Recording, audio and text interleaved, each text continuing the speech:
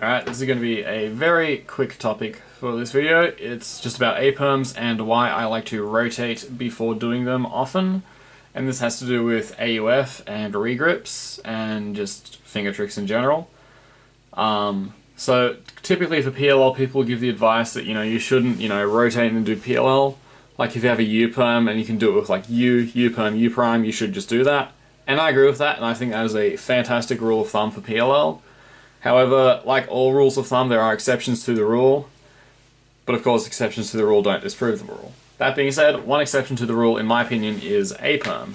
So for Aperm, assuming you can't equally D2 with right and left hand, I can do it very well with pinky ring on left hand. Right hand, not so much. I have been working on it, but it's still a lot slower. So here, instead of trying to do like a slow Aperm like that, or trying to do U, Aperm, U prime, which looked like, wrong case, whatever, which was like this. What I would do instead is just rotate and do that. And as you can probably see just from like those two examples, I'll set them up again. So just say we're here versus, okay, a bit of a lock up there, but still you should get the point. The second one should look faster, and in a real solve it should also be faster as well. The main reason being is that, one, you're saving... Actually, this isn't the main reason. The secondary reason is you are saving 2 moves. Instead of doing U, PL, U prime, you're doing 9 moves instead of 11 moves. But usually that's not a problem because, like I said, the general rule of thumb is... My cat has entered the room. Hello, pussycat. How are you doing? Meow. Okay, thanks for interrupting my video. Anyways, back on track. Like I said before, rotating is generally slower than doing 2 U moves. However, with the Aperm, you're going to regrip no matter what, because you'll notice your left thumb goes like this, and then you do some turns. Then you either do awkward B turns, or you do another regrip. So, basically with Aperms, before PLL starts, you're going to regrip no matter what. And the difference between doing this and doing, like, this, like...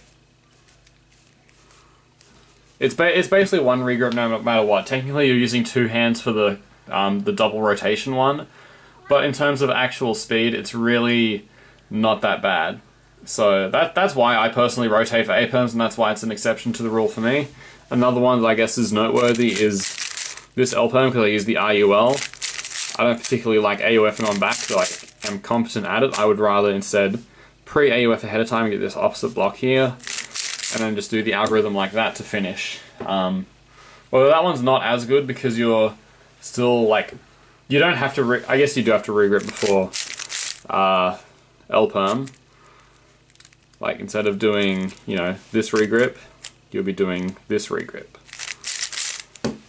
So I guess they are equal in that sense, but I feel like it's just a more noticeable difference for me with the Aperms. So this is just something you can try out, and you can tell me what you think. I'm going to be talking a little bit more about like PLL type knowledge in an upcoming email. It's just like some reader question and answer stuff, because as you can tell I'm a bit exhausted from Worlds. I've been very tired, so this is going to be a bit of a lazy email, but I will be talking a bit about PLLs and why I use some PLLs over others, and why I don't think some PLLs are great for two-handed solving, like the blinder U-perm, whatever that is, or like this blinder U-perm, or I think it's like that or something that some blinders like to use. Yeah, so sign up. It'll be linked in the description, it'll be linked in the pinned comment, and it'll be coming out in a couple of days, probably a little over a day. So that's it for this one. Thank you guys for watching, and I'll see you in the next video.